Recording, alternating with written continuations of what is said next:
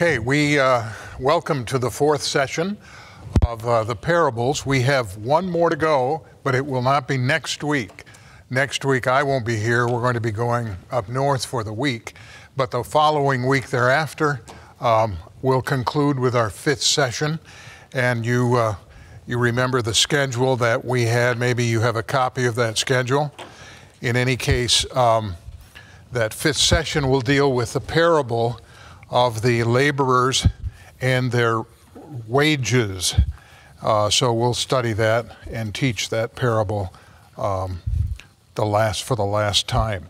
Now, tonight we have no TV, no overheads or anything like that. I'm going to ask you to do your writing, fill in the boxes as we go column by column by column. And you notice that there are 6 rows of boxes, and each row corresponds to the question above, the 6 questions that we are learning to ask with respect to the parables. Question 1 about literary context, 2 about Old Testament background, 3 what are the scenes of the parable, and 4 what is its surprise or surprises, 5 what does it reveal about the gospel, tell us about God or Jesus, and 6 how does its teaching relate to you in your life? The parables we've chosen for tonight all come from Matthew 13. And Matthew 13, the first one, I put the title there that is probably in your Bibles too, Mustard Seed, Leaven, and the Net. But I want to remind you again that the titles of the parables are editorial decisions, and that the parables themselves say much more than what the noun suggests. So, for example, if I were to retitle that first one, I would retitle it The Parable of the Buried Mustard Seed, and in that word buried lies the secret I hope to open up to you tonight about that parable. And with the leaven, I would, we're going to read that in a moment, but I would retitle it The Parable of the Hidden Leaven. And you'll see why when we read that. And with the net, it would be the parable of the submerged, the underwater net that catches the fish, and we'll see why when we read that parable. Okay, so that's the first introductory comment about what's going on tonight. The second introductory comment is a comment about the kingdom of God. Now, last week, I think we identified 3 possible referents, ENTS, things the kingdom refers to. The first referent is in the heart of the believer, that the kingdom of God is the personal rule of Jesus over our hearts. Now, this is important because sad to say, there are folks who miss this component, this referent, this reality, and they go to the other 2. And the other 2 are the church as the outpost of the kingdom, where God's rule, Jesus' rule, is evident in the world through the means of grace, through the preaching of the gospel, the administration of baptism, and the administration of the Lord's Supper. We call those ordinances. Now, that's the second referent, the church. The third referent is the world itself. God's kingdom, Jesus' kingdom, is as wide, it's as large, as comprehensive as life in the world, in society, societal relationships. So we can talk about the authority of God's rule in the field of education. We can talk about the authority of God's rule in the field of politics or economics or any other societal sphere. I think you have to keep those 3 related but distinct, but you have to keep them also in that order, in that priority. And let me explain using, if I can, there we go, there's a catechism that you may have heard of called the Heidelberg Catechism. And the Heidelberg Catechism gives an explanation, as many catechisms in the Reformation time did, gives an explanation of the Creed, the Apostles' Creed, the Ten Commandments, and the Lord's Prayer. Martin Luther, John Calvin, John Knox, all these reformers believed, coming out of the Catholic tradition, that believers in the church, particularly children, need to be taught these three minimal, basic, foundational areas of Christian doctrine and life. Remember, I said Christian doctrine and life, and life. These things are not simply for the head, these are for the heart. The Apostles' Creed, I believe in God the Father Almighty, the Lord Jesus Christ, the Holy Spirit, you know that creed. The Ten Commandments, and the Lord's Prayer. The Heidelberg Catechism is one of the most beloved catechisms because it's very personal, it's very intimate, and it asks this question about the Lord's Prayer. You might not ever have heard this. What is the second petition of the Lord's Prayer? If I were to ask you, what's the address of the Lord's Prayer? It's Our Father. Isn't it interesting that Jesus did not teach us to pray, My Father? He taught us to pray, Our Father, because we belong to the church. We belong to a group. Here's the second petition, Thy kingdom come. Thy kingdom come. What do you mean by that? Asks the Catechism. Thy kingdom come, that is, so govern us by your word and spirit that we may submit ourselves unto you more and more. Preserve and increase your church. Notice, what's the first one? Rule more and more in us, that we may submit more and more to you. Second one, preserve and increase your church. Third, destroy the works of the devil, every power that exalts itself against you, and all wicked devices formed against your holy word, until the full coming of your kingdom, in which you will be all in all. That's what you mean when you say, Thy kingdom come. First, rule me. Then preserve and increase your church. And then let your rule extend in the whole world. Now, that's important to understand when we come to these parables tonight in Matthew 13. Look with me at Matthew 13, 31 and 32. Let me read these verses. 31 and 32. He, that is Jesus, put another parable before them, saying, the kingdom of heaven is like, okay, here we go. So the object of comparison, the kingdom of heaven. The comparison is this entire parable. It's like a grain of mustard seed that a man took and sowed in his field. It is the smallest of all seeds, but when it has grown, it is larger than all the garden plants and becomes a tree, so that the birds of the air come and make nests in its branches. Now, as a story goes, that's not very impressive. I mean, we don't have people except the sower of the seed. We don't have much movement in the parable like a story or a narrative. Remember the parable of the prodigal son. The son leaves, the son wastes his father's money, the son comes back. There's a whole narrative. Or the parable of the Good Samaritan. There's a man who is beset by robbers, and another Samaritan comes and takes care of him, and so on.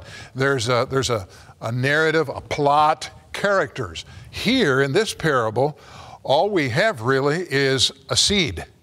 The kingdom of heaven is like a seed. So you're saying to yourself, boy, what do I get out of this?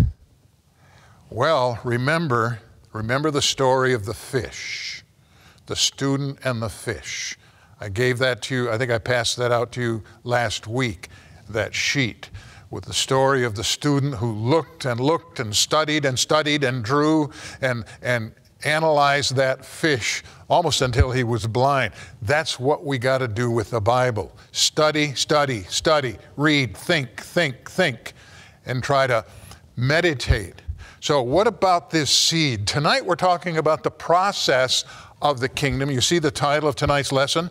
The process of the kingdom's progress. What does it do in the world? What does it do? Well, if we look at the parable here, the kingdom of heaven is like a grain of mustard seed that a man took and sowed in his field, smallest of all seeds. Now, please understand, the Bible is not a botanical textbook. I'm not suggesting the Bible made a mistake here or Jesus did, but the emphasis here is on how the mustard seed is a very small, exceedingly small seed. There are seeds, I don't know if you know this or not, but there are seeds that are smaller than mustard seeds. So when it says here, the smallest of all seeds, it was reflecting perhaps what could be seen with the naked eye in that day and age, what people assumed about seeds, etc. But I would rather see that word smallest, which is, by the way, in English, if you like a grammar lesson here, that's a superlative. And superlatives as adjectives can be smallest, very small, exceedingly small, and that's what I would like to use tonight, exceedingly small. But what happened? Go ahead. Sorry, I was just saying, also, wasn't that a reference to the seeds that were among the kosher law as well, right? Yes. That's kind of how I understood that. So that, okay, what are you saying, that it was not allowed, or it was? Among the ones that were allowed to the Israelites. Yes, yes, as you know, of course, the Israelites were not allowed to eat just anything. Later tonight, we're going to have a parable of the fishes, and a net is going to catch all kinds. Well, Israel was not allowed to eat all kinds or any kind of fish, particularly those fish that kind of groveled on the bottom of the sea. They were not allowed to eat. But mustard seed would be a permissible seed, right? Okay, now, if I were to tell you, as you look at this parable, stare at that seed. Watch that seed. What happens to that seed, that's where the juice of the parable is. That's where the meat of the parable is. It's a grain of seed that a man took and sowed in his field. Now, let me ask you the question. What do farmers do with regard to seed? We've had a parable of the sower already. Remember that? And I tried to illustrate it by saying that he has probably a basket on his hip, and he takes that seed and he broadcasts it, and it lands on top of the soil. Birds come and get it. Remember that parable? Okay, but this parable says that the kingdom of heaven is like a seed, small seed that a man sowed. Now, the literary context in box 1, I would simply say the literary context of this parable in box 1 on the left-hand column is that Jesus is he's teaching us about the mystery of the kingdom. And it's been going on in all of chapter 13, Okay? Now, we need to look at some Old Testament background, and I have some passages for you to write down and look up with me, if you will. In the second box, box 2, what are some Old Testament passages? Ezekiel 17, verse 23. Ezekiel 17, verse 23. Now you remember Ezekiel's in the Old Testament. You've got Isaiah, Jeremiah, Lamentations, Ezekiel. Ezekiel is a long book, 17, verse 23. All right? We have in 17:23, let's go back to 22 so we can get its context. Ezekiel 17:22. Thus says the Lord God, I myself will take a sprig from the lofty top of the cedar and will set it out. I will break off from the topmost of its young twigs a tender one, and I myself will plant it on a high and lofty mountain. Here comes 23. On the mountain height of Israel will I plant it, that it may bear branches and produce fruit and become a noble cedar. And under it will dwell every kind of bird. In the shade of its branches birds of every sort will nest. Now, I understand this is not a mustard seed. This is a cedar tree, okay? But the idea that I want you to get is that this notion of a big plant that would be large enough to hold birds, cover birds, house birds, nest birds, that is an Old Testament image. It's an Old Testament image or metaphor. And in this particular passage, it's referring to Israel. Israel's going to be this cedar, new young twig. Think of Israel coming back after the exile. Pastor Josh is preaching on Ezra, and we're seeing that the people that came back and settled in Jerusalem were a very scraggly bunch, kind of weak, nothing prestigious about them. They had no accomplishments to brag about, kind of a scraggly bunch. That's what this picture is about. The Lord is going to take a tender shoot, a small, young, tender shoot. He's going to plant it. It's going to become big. Cedar trees were world famous in Lebanon and in the area around Israel. Very, very famous because they were huge, strong, mighty trees. So that's kind of the picture that we have from the parable. Now, I want you to turn to Daniel. The next book in the Bible is Daniel. After Ezekiel comes Daniel 4. Daniel 4, verse 12. Okay? And here again, let's read verse 9. Go back to verse 9. O Belteshazzar, chief of the magicians, because I know that the spirit of the holy gods is in you, and no mystery is too difficult for you, tell me the visions of my dream that I saw and their interpretation. The visions of my head as I lay in bed were these. I saw, and behold, a tree. Okay, here we go again. A tree in the midst of the earth, and its height was great. The tree grew and became strong, and its top reached to heaven, and it was visible to the end of the whole earth. Here comes 12. Its leaves were beautiful, and its fruit abundant, and in it was food for all. The beasts of the field found shade under it, and the birds of the heavens lived in its branches, and all flesh was fed from it. So you have the metaphor, an image here of a plant, it's called a tree, a huge one, and its branches now are multiple, many, and it gives room for, or it gives roosting and shade for the birds of the heavens who lived in its branches. Again, this was a vision. Nebuchadnezzar had a vision, and he had a vision given him by God of what was going to happen, what was really going to happen to Israel. Nebuchadnezzar was king of Babylon, and that kingdom was going to go down, but Israel's kingdom was going to go up. All right? Now, with that image from the Old Testament in your mind, let's go back to the parable. Let's go back to the parable and ask some questions.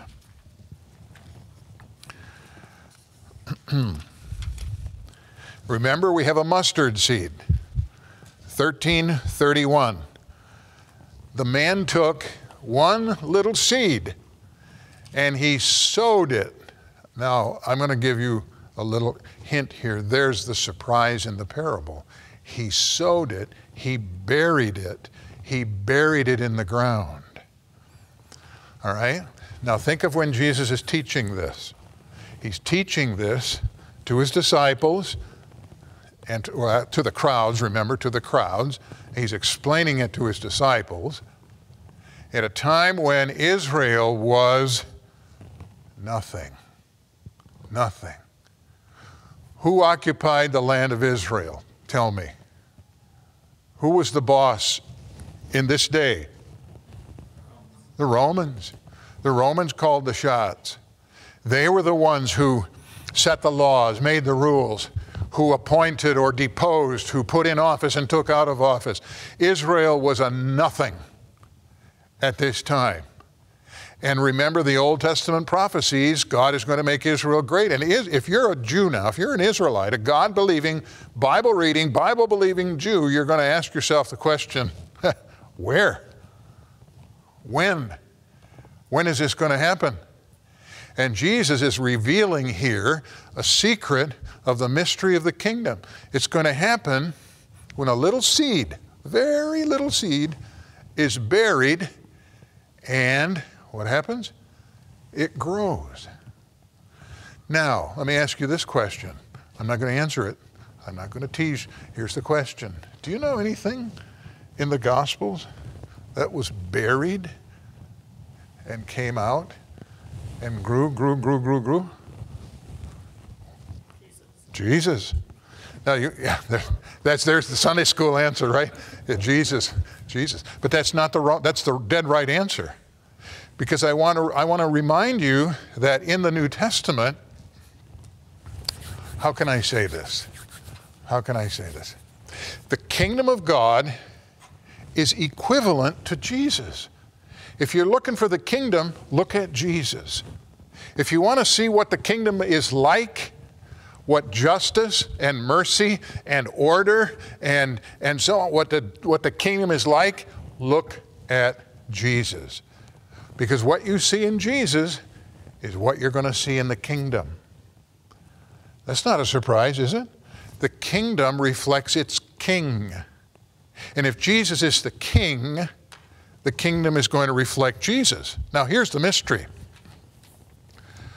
For this kingdom and king to grow and to become anything in the world, it's got to be buried.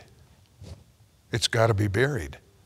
And Jesus here is talking about the kingdom, him, being sown in the soil, buried underground, in order to grow into a leafy, huge tree. Now, you say, where do I get this from? Turn with me. You have your Bible open to Matthew 13. Go back once more. Go back once more to Matthew 12. Matthew 12. Verse 9. And you see, maybe that heading in your Bible helps you to see that that passage is about healing a man with a withered hand. You remember that story? It's synagogue. It's Sabbath. And there's a healing going to take place. And Jesus heals this man, and he gets the leaders so fiery angry. They are so angry with him. Look at verse 13. He said to the man, stretch out your hand. The man stretched it out. It was restored healthy like the other. Here's the key verse. But the Pharisees went out and conspired against him how to destroy him. You read a verse like that and you know, maybe you stifle a yawn. Hey, this verse is very important in the Bible, in the Gospels, because it tells us what's going on around Jesus. When Jesus walks down the street, maybe you've seen, I don't know, pictures of the Gospels, and you see Jesus with his disciples, and it looks like they're going on a picnic. That's not what life was like for Jesus. When Jesus is traveling with his disciples in the Gospels, he is in the context of hostility. These people are against him. These leaders of the Jews are looking to destroy him. And it's in that context that he says to his disciples, if you want to see the kingdom, watch me and watch what happens to me. You can almost hear him or see him pointing to those leaders in the outskirts of the crowd. They're going to get me. They're going to come and get me, and they're going to put me in the ground. They're going to put me in the ground like a little, exceedingly small mustard seed. And I'm going to grow. I'm going to rise from the ground, and I'm going to grow. And the birds are going to nest in the branches that I, figuratively, that I become. Does that make sense? Do you understand? You understand? Now let's talk about what that means for us. Look at number 5.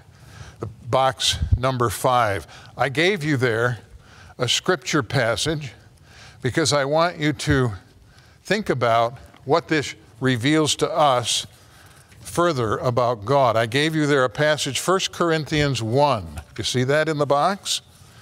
1 Corinthians 1, verses 26 to 31. Verses 26, 1 Corinthians 1. Okay? I'll read it for us. And think about mustard seed now. Think about little becoming big. For consider your calling, brothers. Not many of you were wise according to worldly standards. Not many were powerful. Not many were of noble birth. Think of the early church. How poor they were. How simple they were. But God chose what is foolish in the world to shame the wise. God chose what is weak in the world to shame the strong. God chose what is low and despised in the world, even things that are not, to bring to nothing things that are, so that no human being might boast in the presence of God. And because of him, you are in Christ Jesus, who became to us wisdom from God. Now you get the good and great things, wisdom of God, righteousness, sanctification, and redemption. So as it is written, let the one who boasts boast in the Lord. Folks, this is what grace is about. God takes what is weak, low, of no account, no accomplishments, no ribbons, no trophies. He takes them and he puts into them his wisdom, his righteousness, his holiness, his power, and his goodness. Okay, now I'm going to ask you to interact with me. If that's what, because now we're going to go to box 6. Box 6. If that's what the kingdom is like, insignificant, seed, buried, rises to power. Okay, if that's what the kingdom is like, because that's what Jesus is like, what does that mean for us? When we look at how God's kingdom works in the world, where can we expect that kingdom to operate, to move, to gain adherence? Where can we expect that, according to what we've been looking at? Anybody?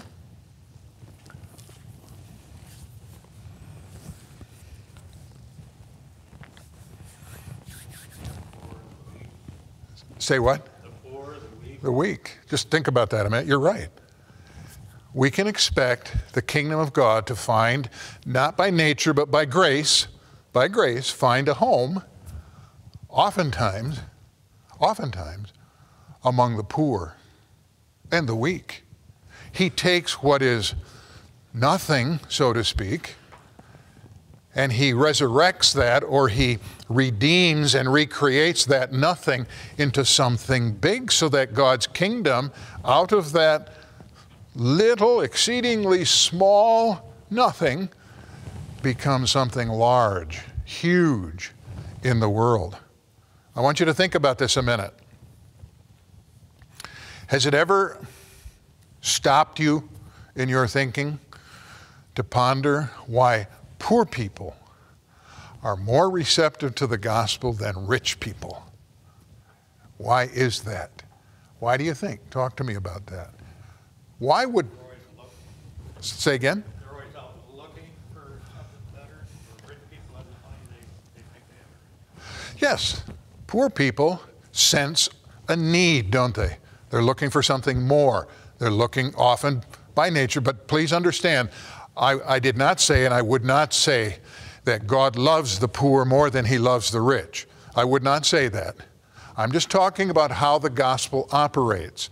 And the gospel operates very effectively often among people who sense a need, people who don't think that they have a lot to offer. Whereas the rich tend to be self-sufficient, self-satisfied. They can do it on their own. They don't need God. That's why Jesus said in another place, it's very hard. Notice he didn't say impossible. He said it's very hard for a rich person to enter the kingdom of God. And why is that? Well, because rich people tend to think they don't have any needs. They don't have any needs. Now, let me ask you this question.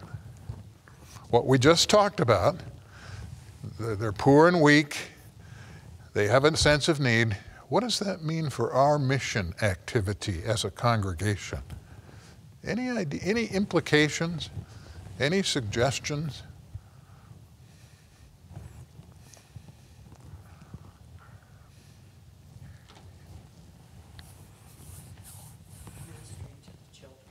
Say again? Ministry to children. Ministry to children.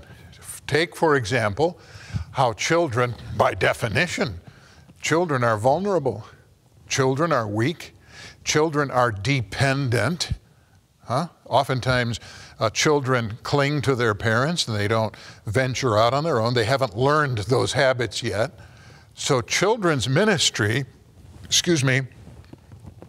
is the kind of ministry that fits with the nature of the kingdom. What other kinds of ministries, missions, fits? Say? Widows. Widows. In the Bible, of course, widows were a special class because they were not protected. They were often taken advantage of and defenseless. And that's why in James he says, this is true and undefiled religion, to visit orphans and widows in their affliction. Nowadays, widows are not quite in the same category. They have their weekly bowling outings and their weekly lunches, and I'm teasing a little bit, but nonetheless, they are, as a class, they tend to be more exposed, vulnerable, and so on. Very good. Can you think of any other kinds of classes like that? Children, widows. People that are in need. People that are in need. Thinking of the basic three needs, the food, shelter, and water. Okay. People who have, this is something that I have to admit that I need to think more about in a biblical way, that people who are in need, the basic needs of food, shelter, clothing, etc. It seems to me that as a church, it's not ours always to ask for how come. How come they're poor? Why don't they have food? Sometimes it is because in the church, as opposed to the state, I want you to see this, the church, as opposed to the state, is interested in helping people out of their need. Think resurrection, okay? Think resurrection, recreate, out of their need to flourishing. Now, how do you do that? Well, initially, you got to put food in their stomachs. Initially, you got to give them a place to live. Initially. But then as we go on, we teach, we disciple responsibility, we disciple stewardship, we disciple all these virtues that self-control, patience, these virtues that belong to kingdom living, huh? The state can't do that. You realize that, don't you? Yeah, but in a sense, we've allowed the state to fill the role that the church is supposed to have. Okay, that's a very... The church has stepped back and lets the state do it. That's a very good point. He said the church has stepped back and let the state do it, so that by default, we might say, by default, the state has taken over what really belonged and belongs to the church, huh? But you're absolutely right. But now look at what happened. Look around you. And I'm not making any kind of nasty political point here, because I think the political point covers all political parties.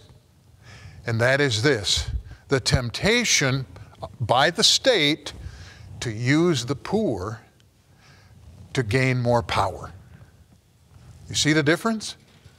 The reason the church attends to the poor is to restore flourishing in the image of God. The reason most often the state, the government, attends to the poor is to enhance their power, whether it is by loyalty, whether it is by voting, whether it is by whatever. The state, look, the state's interest is power, always. Always has been. That's not a criticism, by the way. If you read the Bible, the beauty of the Bible is that it limits the state's power. It doesn't withhold the state's power, it limits it. Unfortunately, if you walk away from the Bible, you've walked away from the limits on power that God establishes. So I think we have to be very careful that we don't become cynical about the poor because of the way the state treats the poor. Do I like it when people who don't work get thousands of dollars in relief? No, I don't like that. I don't think that's fair. I don't think that's good either, by the way. I think it's extremely destructive. And we're going to see within our lifetimes, as a result of the last 3 years of government policy, we're going to see the destructiveness of that kind of policy. Just giving people, without their effort, sometimes without their even asking for it, giving them money. Let's see what that does for the economy. Let's see what that does for the workforce, the labor force. Anyway, I want to get back to the kingdom. The kingdom of God says these people need help. They don't need to be used. They need help in order to be, I use this word on purpose, to be resurrected, to be brought to life in Christ. In Christ, let's not forget forgiveness of sins, grace, eternal life. Let's not minister only to the body and forget about the soul, please. But you see, that kind of kingdom work aims at their flourishing, as I described it, okay? Now, let's go on to the next parable. Keep your Bible open at Matthew 13. Matthew 13. See, these parables are not that long, but I think they are profound. They are profound. Let me read Matthew 13:33. Jesus told them another parable. The kingdom of heaven, oh, we got the same subject again. The kingdom of heaven is like leaven. Give me a synonym for leaven. Yeast. Okay. We'll clear that up in a minute. That a woman took and hid in 3 measures of flour until it was all leavened. Now that's all there is to this parable. Not a lot of characters, not a lot of big plot, not a lot of development in the story. We have leaven, but now we've got to do a little study about this leaven. You ladies who go to the store to buy yeast, you come home with little packets, don't you? Doesn't yeast come in packets? And when you're ready, you tear open the packet and you sprinkle that yeast. That's not what it was like in the ancient world. I think this is true. I'm not an expert. I'm not an expert in yogurt. But do not people save and cultivate yogurt specimens so that they can culture? Yeah? For bread too, sourdough. Yeah. Oh, you starters. Yeah. Yeah. How does that work? Does that with yogurt or with? Yogurt's They all more have of a their- bacteria. Say again? Yogurt's more of a bacteria. A starter for your bread will be more of a yeast. Oh. So it's different stuff, and then it has different properties. Yep. What it adds to your substance. Okay. But that starter, you store in something? Yeah, you keep it by itself. Yeah. And then you Keep it. add- Uh-huh. Every so often, you'll add more flour Yeah, you have to to it feed it. because consumes Okay. It's alive. in the process. Yeah, it's a chemical something that happens, huh? A chemical fermentation? Not chemical, biological. Biological. Okay. Sorry. I told you I'm not an expert. Okay, I'll take your word for it. Well, that's kind of like what this was in the old world, in the ancient world. You know, the neighbor lady would give her neighbor lady something with which, I guess, a culture, a starter to make bread. And, you know, they'd keep it alive and they'd keep it going. That's what it was like, okay? But now notice, Jesus says, the kingdom of heaven is like leaven, think starter yeast, that a woman took and hid in 3 measures of flour. Now, I may have told you this earlier, but the mystery, in my opinion, in the parable is the verb. hid. I've never met yet a lady making bread who hides yeast in the dough. Sprinkle it, maybe, mix it, you know, but to hide, look, 3 measures of flour is a lot. That's a lot of grain, a lot of flour. But she takes it and she hides. She hides it, as in conceals it, there we've got that verb again. Buries the leaven in the dough or the flour. Now let's talk about the leaven. Go back in the Old Testament with me. Go back in the Old Testament with me to Leviticus 7. Leviticus 7. Now, while you're turning there, Leviticus 7:13. While you're turning there, tell me, do you know any Jewish practices? Do you have any Jewish friends who talk about the feast of unleavened bread, or before Passover comes, they have to get rid of all the, how does that go? They have to clean the whole house. It's like where we have spring cleaning from. Yeah. They Yeah. clean it all out because they have to get rid of every speck of leaven, which represents sin. Okay, that's where I wanted to go with this. I wanted to go right where you ended up here. In the Bible, oftentimes, not always, we're going to see that, oftentimes leaven is a metaphor for sin. And leaven, the Apostle Paul talks about in Corinthians, that leaven leavens the whole lump. In other words, a little bit of sin permeates the whole business and makes the whole business nasty. That's the negative view. And I want you to understand that is a Bible view, but that's not the Bible view here in this parable. In this parable, leaven here is a good thing. It's a positive thing. And I want to bring you to some verses that talk about that. Leviticus 17, verses 13 and 14. Let me read. This is about the peace offering that one offers to the Lord. If he offers it, I'm reading in 12.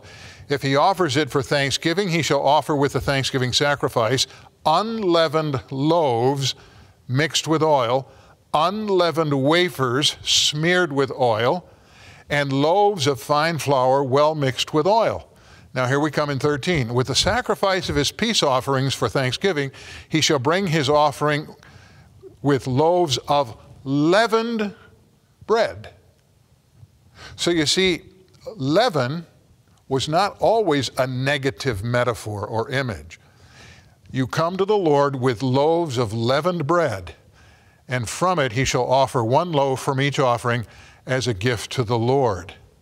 It shall belong to the priest who throws the blood, who throws or casts the blood of the peace offerings. By the way,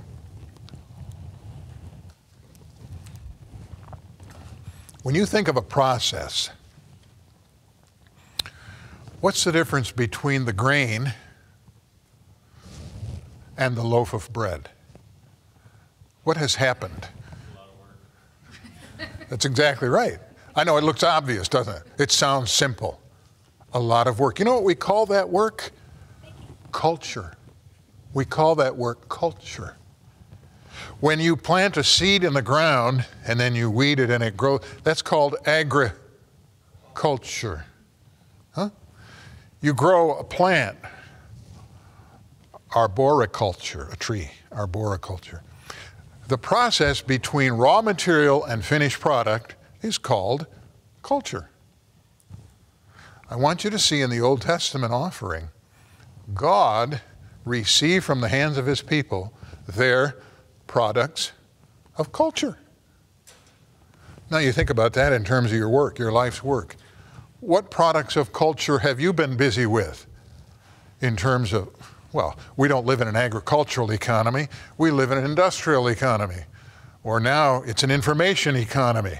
So some people make cars, some people make houses, some people they give advice for a living and they make people wealthy, let's say. I don't know, but whatever your culture is, it is worth sacrificing part of it to God. That's what this peace offering symbolized.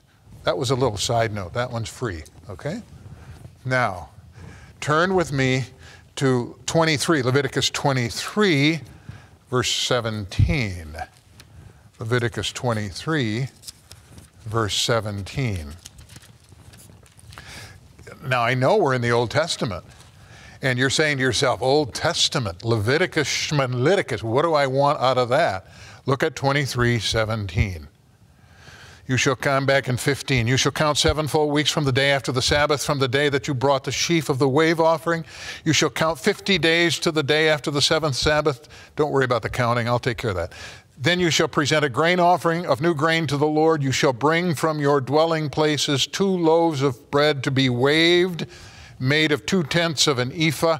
They shall be of fine flour, and they shall be baked with leaven as first fruits to the Lord. If you're an Israelite, those 2 words mean a lot. With leaven. Because so much of life is getting rid of the leaven. Sweep the house. You got it done? Do it again. The kitchen, countertop, the floor, cupboards. Get rid of the leaven. I mean, leaven was a pain in the neck. But here comes the Lord, and he says, no, I want you to come with leaven. He wants us to come here, the Israelites, he wanted them to come with their loaves baked with leaven as first fruits to the Lord. First fruits, as you know from the Bible, means first of what's yet to come. The first fruit was always the first cutting, the first animal, the first whatever, as a promise that the rest is also going to be dedicated to the Lord. So, all right, all that's background here to leaven. Now we go back to the parable. The parable in Matthew 13. It's only one verse, folks, and yet Matthew 13:33, let me say it one more time. He told them another parable. The kingdom of heaven is like leaven that a woman took and hid in 3 measures of flour till it was all leavened. I'm asking the question tonight, how does the kingdom work? Come? It grows. Very good. It grows. There's a swelling, growing process that occurs. That dough, that flour is permeated with the leaven and it grows. What does it say in the text? It says, hid in 3 measures until it was all leavened. Now, I'm going to tweak what you said a moment ago. You said it grows, and it does. I don't disagree with you. But what does the parable say? What does the parable say? It says she hid it in 3 measures until what?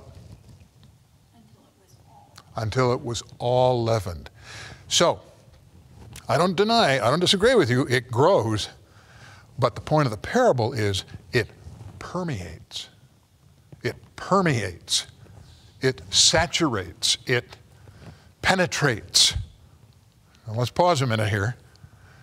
Remember, I keep telling you, the parables are about Jesus. The kingdom is about Jesus. And when we look at this leaven, Jesus, it's coming because the crowds are conspiring already. The leaders are conspiring to destroy him. He's going to be, somebody's going to take him and stuff him. I don't mean any disrespect. Stuff him in the ground for 3 days. And what's going to happen? He's going to arise, Easter. And between Easter and today, what has happened? That leaven, that yeast, has permeated the world. Permeated the world. You know how much it has permeated the world? I'll tell you how much. It has permeated so much that when you go down the street and you talk to people and you say something like, the day of reckoning is coming. They know what you're talking about. Why? because that's part of our vocabulary, our Christian vocabulary. If you read, you can hear it on the news, you can hear it on TV. Despite what they say, they betray the influence of Christian culture, the influence of Christian culture in language, in metaphor, and so on, okay?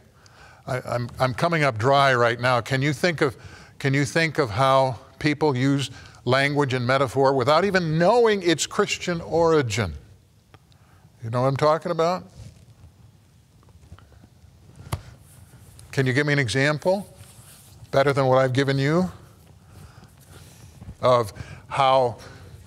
Apocalypse. Say what? When somebody mentions apocalypse, or something where our mind goes to Revelation, or God goes to the end. Okay.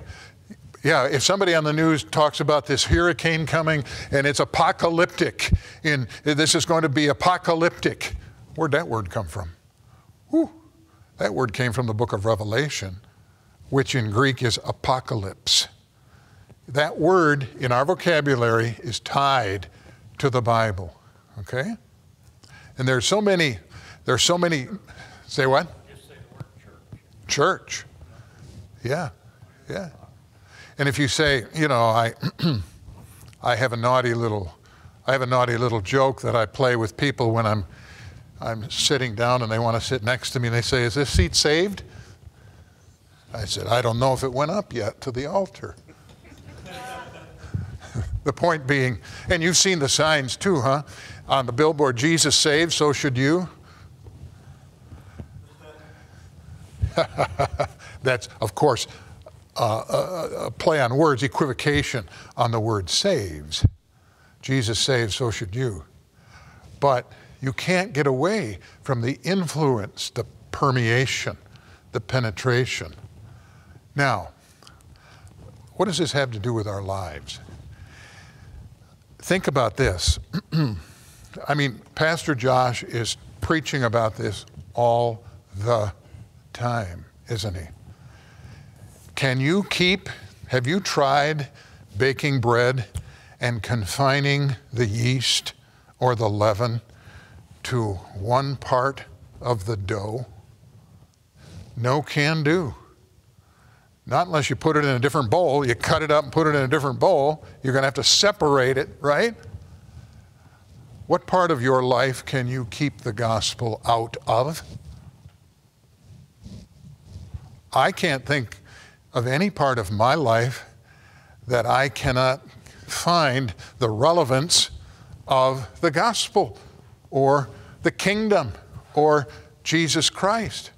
You say, well, I don't know that Jesus has much to do with, you fill in the blank. I don't think Jesus has much to do with education. Oh, you don't? Well, let's talk a little bit about that. You know, the Bible says in one of the Psalms, "In your light we see light." You want your children to be educated in light, in truth, in wisdom. Where's that light come from? It doesn't come from the ground. It comes from above. In your light we see light. Again, fill in the blank. I don't see the relevance of Jesus or the Bible or the gospel or the kingdom of God to my business life. Do you have any employees? Do you care about them? Do you care for them? Are you an employee? Do you care about your boss? Which is different than asking, do you care about the success of the company? Do you care about the boss means, do you care about him or her as a person? Huh? I don't know that the gospel has anything to do with my business. Well, tell me, how does your business impact the environment? You say, oh, you're one of them. One of them tree huggers? No, I don't think so. For me, simply to ask the question is not to make me a tree hugger. How does your business affect the environment? I have a friend who used to be in the business of dry cleaning. He used to own a dry cleaning business. I don't know how much you know about dry cleaning, but do you know that they use a lot of chemicals? A lot of chemicals. So the question becomes, where are their chemicals going to go? Where are they going to end up? In the city sewer. That That's not where they go. So what we have today, and I know some of us don't like many of them, we have inspectors. Inspectors who come to our businesses and they look things over and they see if the plumbing is all right and the electrical is all right and all of that. I think that's a result of the Christian gospel, friends. You might say, boy, that's a reach. I don't think it is at all. Because those kinds of inspections involve safety, they involve stewardship, they really do involve the environment, protecting the environment. And I think all those questions belong to the set of questions the kingdom of God is interested in. Remember that parable of the mustard seed and the tree with the birds? Do you know, how many birds do you think are going to be saved? You say, well, I didn't know birds are going to be saved. Well, do you think in the new heavens and the new earth there will be any birds? Well, if I read the Bible correctly, I think what we're going to see in the new heavens and the new earth is a creation purged of sin, purged of suffering, purged of pain and evil. Well, I think that might include dogs and cats and birds. I think.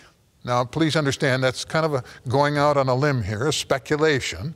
I don't know if your Fluffy dies, whether you ought to have a funeral or any of that stuff. But, you know, sometimes with kids, we have to handle these things very, very carefully, don't we? But I don't know what it's going to be like, but I do know that God promises a new heavens and a new earth. And the only earth that I know of, sadly, is this one broken by sin, but I can, from the Bible, get a picture of an earth that is healed, you know, that is healed. It's not going to need any more sun because the light is going to come from Jesus Christ. I don't know how all that's going to happen, but I do know that salvation has implications for creation. So you ask me, leaven, permeation, how far does it permeate? Can you see the stars? That's how far it permeates and beyond. See? Okay, that's that's the parable of the leaven. All right, now we have a little bit of time yet for the parable of the net, or the underwater submerged net. Now we're looking at Matthew 13:47. Matthew 13:47. We're near the end of Jesus' day of parable teaching, and he's got one more parable here. This is his last one. On this day, again, the kingdom of heaven is like a net that was thrown into the sea and gathered fish of every kind. Now, there's the first scene, all right? We're going to pause there a minute, because what comes next is there's going to be a sorting and a so on and so on. But let's talk about this net. Tonight I give you a little bit of Greek lesson in box number 4. For those of you who know Greek, you have the Greek alphabet there. But amphiblestron is the first one.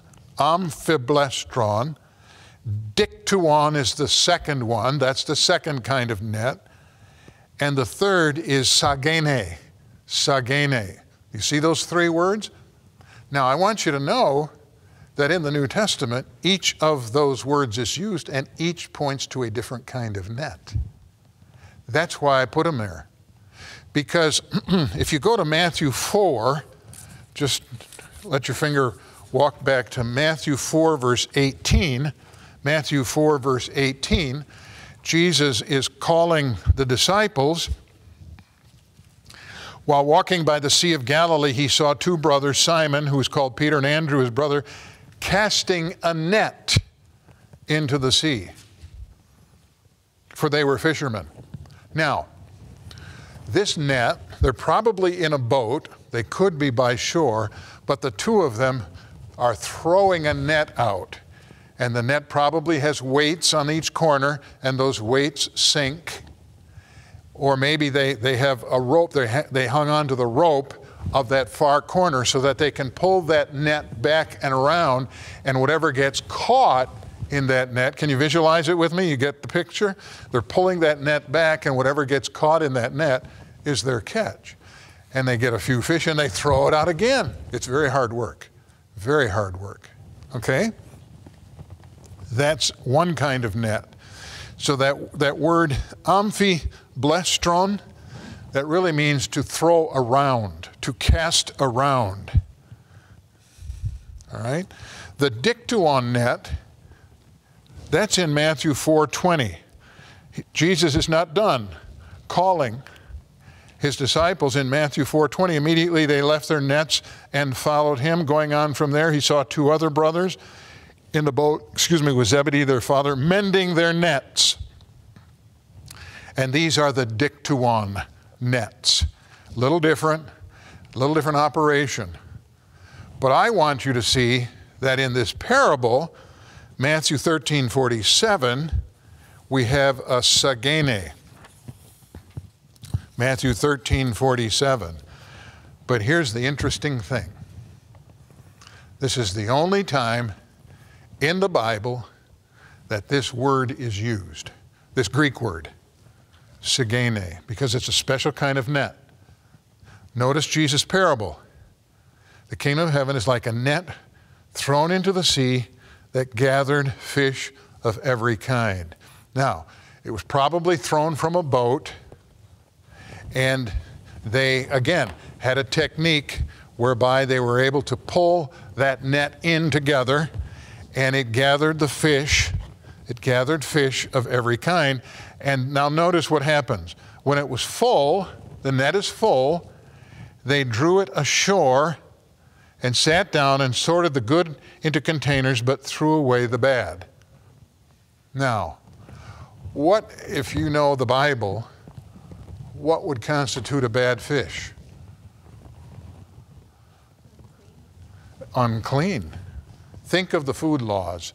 Clean, unclean. Today, the Jews like to speak about kosher or unkosher, but they had fish that were like that too. Again, I'm not an expert, but I do know that fish that were scavenger fish were not clean. They were unclean fish. Just like Israel was not allowed to eat scavenger animals that ate roadkill, for example. Why? Because those animals lived on death. God had a reason for all of his prohibitions in the Old Testament. And these animals that he forbade, that he prohibited, often, they lived on death. They survived on death, the death of other animals or other creatures. But anyway, here they're sorting the good fish into containers and threw away the bad. So it will be at the close of the age. The angels will come out and separate the evil from the righteous and throw them into the fiery furnace, and that place there will be weeping and gnashing of teeth. Okay. Let's ask this question. What is the surprise in this parable? Jesus is saying the kingdom of God is like, you fill in the blank. This net catches all kinds of fish, sorting. What is surprising about the kingdom of God here? Everything's mixed together, then it gets sorted. Everything is mixed together, and then later, at the end, it gets sorted, right? Think about this. I could ask the question another way. What is Jesus like?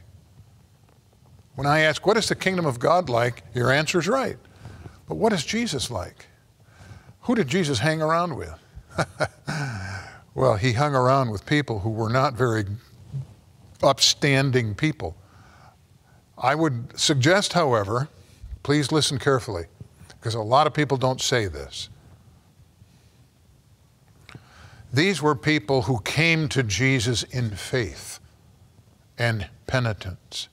They did not come in hardness of heart. I think that's important to realize, because a lot of people today say, oh, look, Jesus loved everybody, we should too. Wait a minute.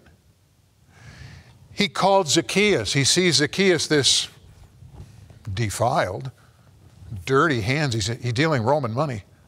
Tax collector in a sycamore tree. And he says, Zacchaeus, come down. I want to go to your house today. And Zacchaeus comes, and Zacchaeus, if you know the story, Zacchaeus is converted. He's converted, and he says, okay, I'm going to pay back everything I've stolen times 4. Zacchaeus is converted. See, Jesus, yes, Jesus hung out with people of all kinds, but these all kinds of people came to Jesus in faith and humility and repentance, okay? Why do I say this? I want to make this point because often today you'll hear people say, Jesus takes us as we are. That's a half-truth. And half-truths are no better than untruths. Why is that a half-truth? Jesus takes us as we are, finish the sentence, but he doesn't leave us there. You see that?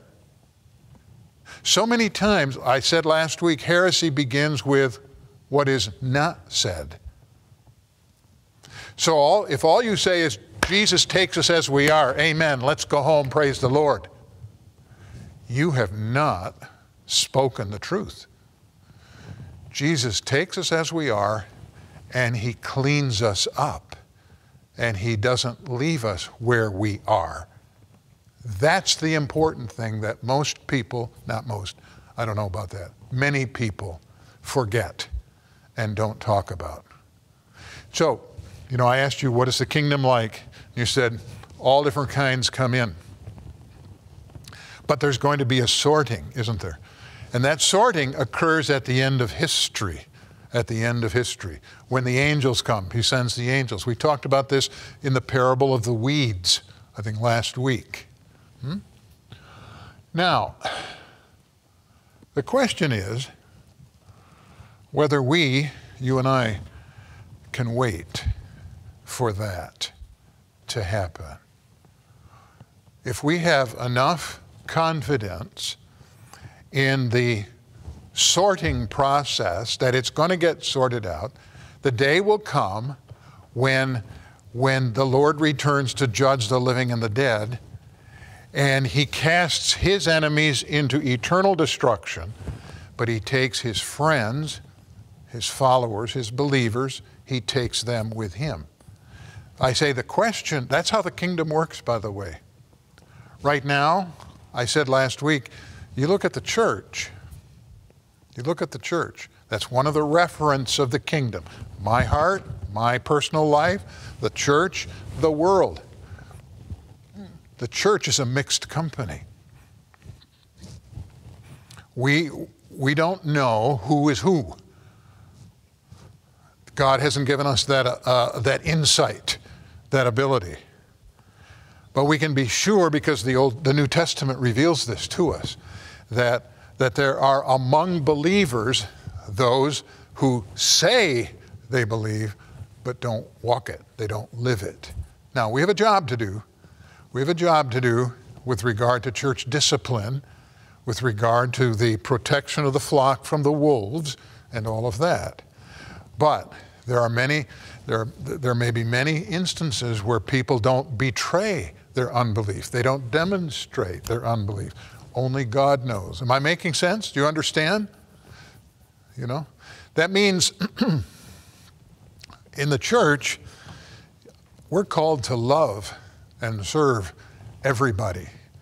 That's why one of the most wicked things that can happen in the church is group formation. Group formation. You know what I'm talking about? Where we have cliques.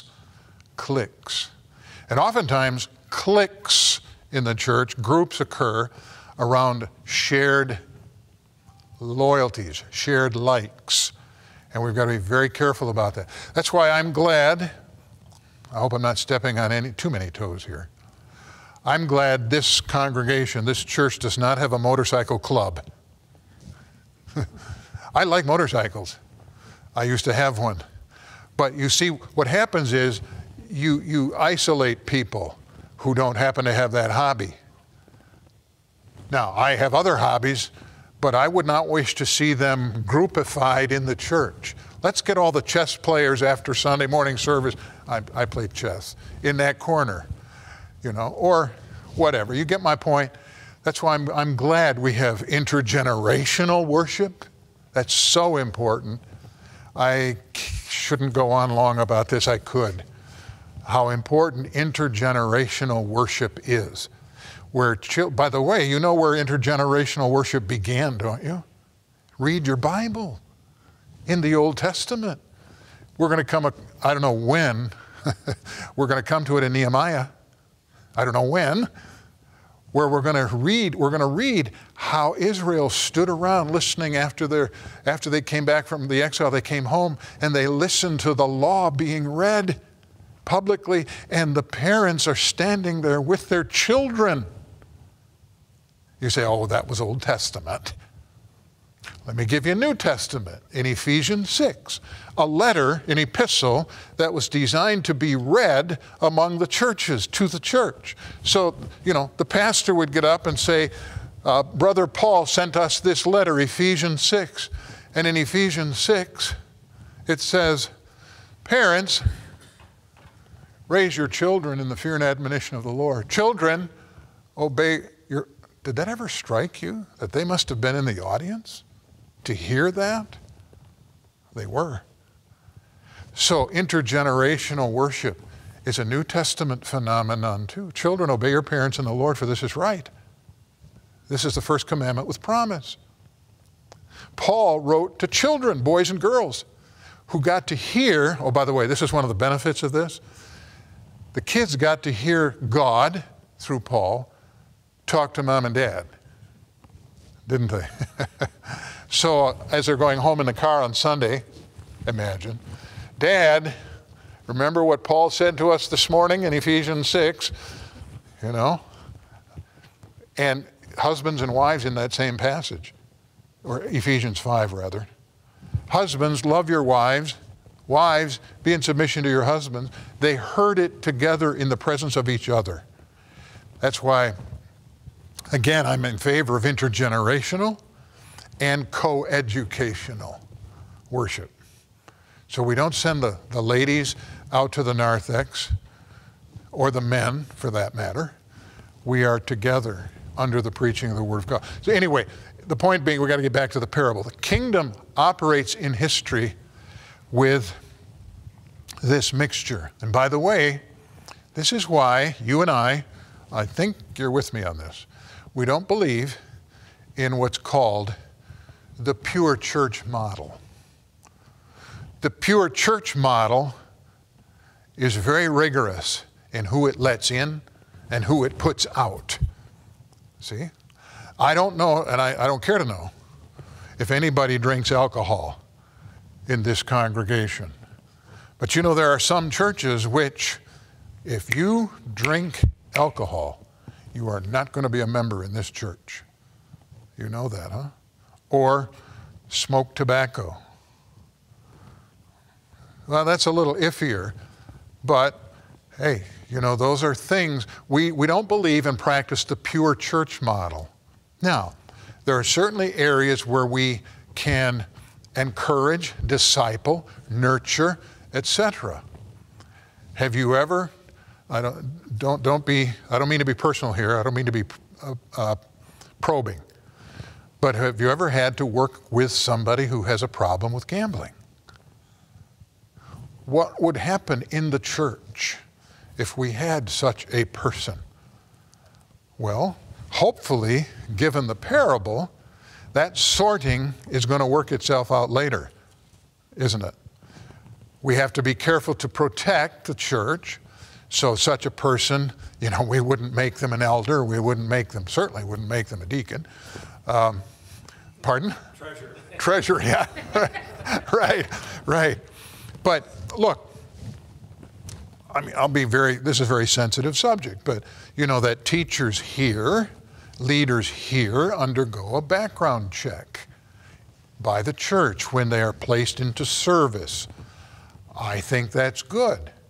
Should there be a person, and I'm not imagining anything, but should there be a person who has a kind of record that prohibits, or at least should prohibit, that person from working with children or young people, We would not probably deny them church membership, but we would certainly restrict church leadership and church involvement. Okay, those are two different things, keep in mind. But sometimes when we go for the perfect church model, we look for the men. The only guys we let in are the guys who are potential elders. Wait a minute, wait a minute, wait a minute, wait a minute. You know, that's a pretty high standard according to the Bible itself, you know. And sometimes there are men who don't meet those criteria. They can be members of, they're part of the fish that are caught. And the sorting is going to happen, again, according to the parable, when the angels come and separate the evil from the righteous.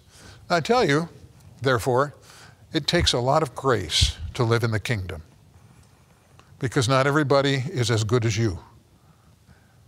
Not everybody is as pure and upright as you. Certainly as me.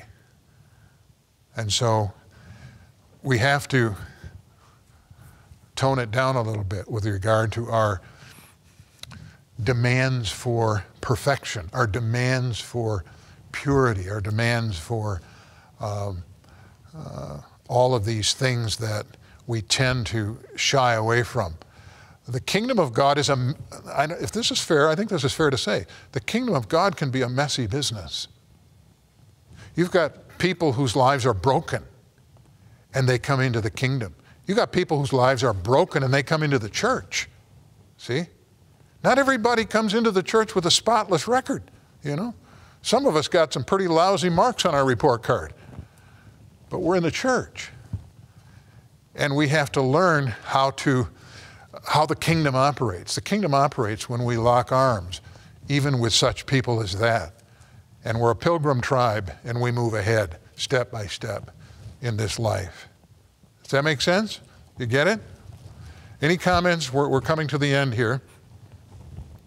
Any comments about this parable or any questions? Maybe what I've said to you bothers you a little bit. Maybe, you know, there's a little pinprick of doubt or question that you might have. Now's the time.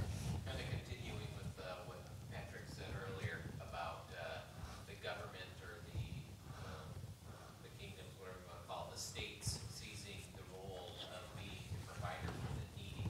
They've done that with actually a lot of church ministries, as far as the infirm, caring for the infirm. A lot of hospitals used to be ran by Christians. Think about banks. A lot of banks used to be ran by churches and Christians. You know, they weren't in it for the money. And then the states jumped in because they saw the benefit. Maybe it was the church kind of ceded ground or yoked itself with the world and didn't realize it was kind of being duped. Yeah, your point is good, is well stated. It has to do with how so many areas of the church's life have been handed over, ceded, as we say, C-E-D, ceded over to the state. And if you study history, and that's more than 20 years ago, if you go back hundreds of years, where did the schools and universities begin? They began with the monastic movement.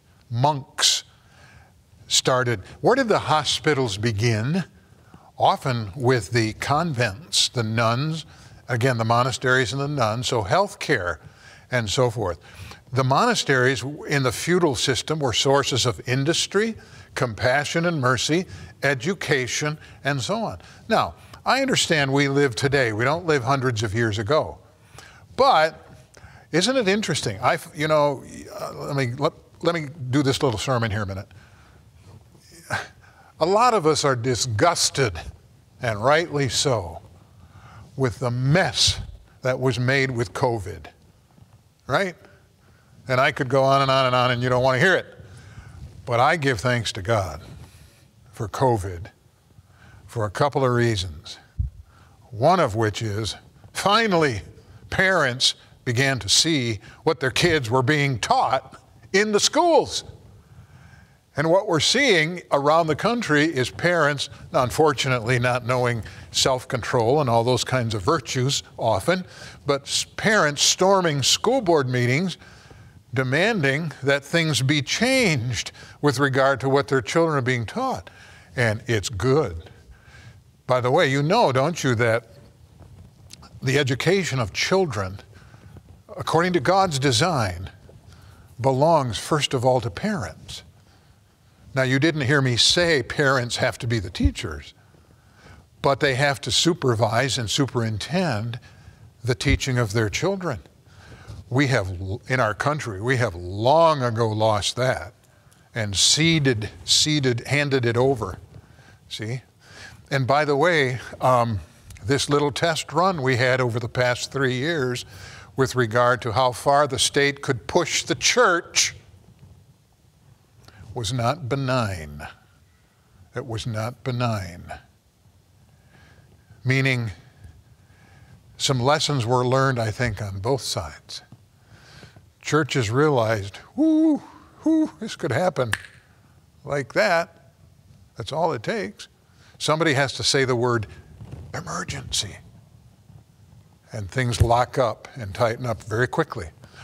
The state learned, oh, well, you know, there are some kinds of churches out there we can't push around. We better identify them. Can you spell FBI? You know. Trust all others we monitor. Pardon me? NSA, in God we trust, all others we monitor. Yeah, right. Well, you see, I don't mean to make a scare thing out of this. I just mean to open our eyes to the fact that what the church used to do, what the church used to be committed to doing, the state readily, eagerly takes over. Education, we'll do that. You just, you know, you play your games, you go to the football games, you go to the basketball games, you take care of whatever, we'll take care of your kids. They belong to us, don't they? Do you think it's the domino effect of the faithlessness of the church, though? Yeah. How I see it. It's kind of, God's given this to us as a kind of a judgment. Well, yes. Yes, I think that to the extent that, and by the way, this is centuries in the making. I mean, if you study American church history, you see how these things evolved and emerged. Education, all you got to do is do a study of the life and writings of John Dewey. And you'll figure out very quickly how this all came about, You know, I can't go on, I mean, yeah, the church, that's why the church is called to be a community, a new humanity. The church ought to have within itself everything that makes humanity humanity. And that whole idea of monasteries wasn't necessarily bad, because they had industry, they had farming, they had crafts, and so forth and so on. Unfortunately, you know, we have lost a lot as we live in this world. Take, for example, the Industrial Revolution, how that affected life. It broke apart families. The automobile, you think the car's great. You got here tonight. Do you know what the car did to the family? Because now the teenagers can go out on their own. Before they couldn't. That doesn't make the car bad. Just means we gotta think about these things. I think a lot of time, like, I've heard this said that we're trying to fight evil, when in reality we need to do business with God as well. You know, we need to make things right with God, and He will give us the ability to fight the evil. Yes. Fight it back from someone else. Almost. Business with God. Let me tweak that a little bit. Rather than fight evil, I think we need to generate good. We need to generate our own culture, generate our own solutions, generate our own answers to these problems. See? First and foremost, do business with God, I think. Yeah. Is what I was getting at. Yeah, you're right. Yeah, like I said, with the kingdom, those three reference, God rules in my heart, and that's where it's got to start. He's got to rule in all of our hearts. And then we, together as a church, we're able to stand in the world and be under the rule of God in all of our activities. Yeah. All right, we better call it here. Yeah, did you say? Okay. All right. Let's close with prayer, shall we? Thank you, Father, for this time together. We thank you for this time of year because we recognize your handiwork in creation. But as we study about the kingdom, we learn about its mysteries, we learn about its power, its hiddenness, its smallness, and yet its greatness, as great as the world itself. We have a Savior, a King, who became weak, who emptied himself and became nothing for us. And he rose again from the dead and is ascended and sits at your right hand, King of the universe. And he is preparing for himself a worldwide kingdom. Thank you that we know him, that we may know his kingdom, belong to it, and that we may gladly submit to his rule in all of our lives and in all of life. In Jesus' name we pray. Amen.